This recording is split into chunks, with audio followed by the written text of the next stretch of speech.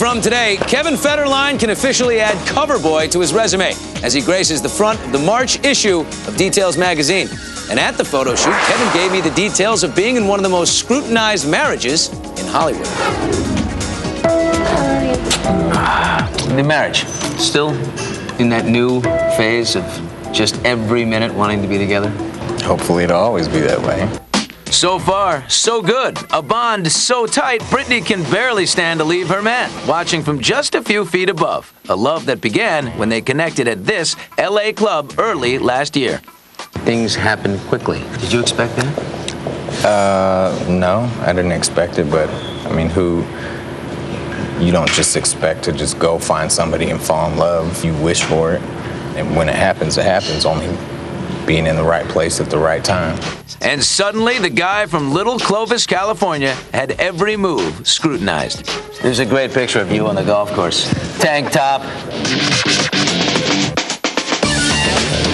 Well, I'm a bit of a golf traditionist, I gotta tell you. That's a horrible look on the golf course. That's part of their portraying me as something else. I'm a normal person just like anybody else. I want to wear sweats and a t-shirt and a baseball hat, and when it's time to come out and time to get dressed up, then it's time to get dressed up. You like to get dressed up, don't you? Oh, yeah.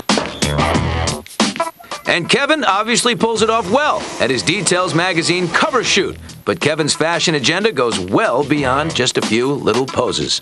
How did you decide to do Details? Well, I kind of want to break into a little fashion. Me and the wife got some things that we're going to do.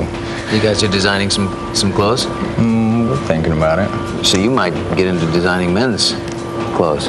That's what I want to do.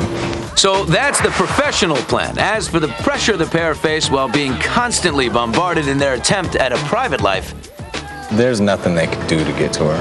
I love her more than anything, and that's it. I spend the rest of my life with her and deal with the good and the bad.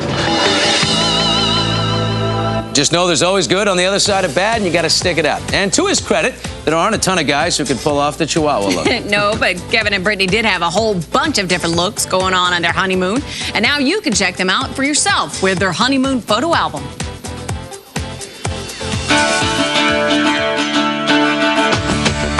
On October the 18th, Brittany and Kevin hopped on this Fiji seaplane to reach their honeymoon hideaway, Turtle Island. They were greeted by island locals with leis and drinks and took in a little beach canoodling. On this extremely secluded 500-acre resort, the honeymooners stayed in their own $2,000 a night beachside bungalow. And look, there's Britt enjoying a traditional two-handed Fiji lomi-lomi massage.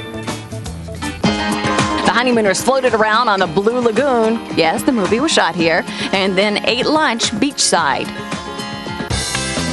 It's traditional for guests who stay in one of the 15 bungalows on the island to make their own stone as a remembrance of their visit.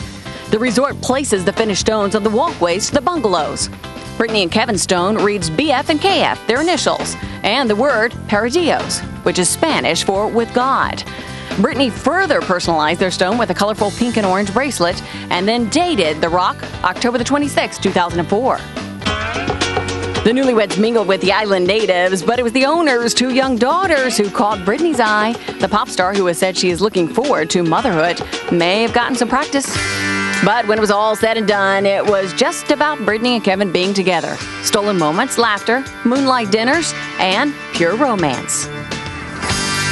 10 days later, it was time to leave paradise, but the newlyweds didn't go home empty-handed. Brittany and Kevin received a Turtle Island photo album filled with photos from their trip as a keepsake. Now, if you'd like to study those photos intently, Us Weekly has some of them on newsstands Thursday. Tomorrow.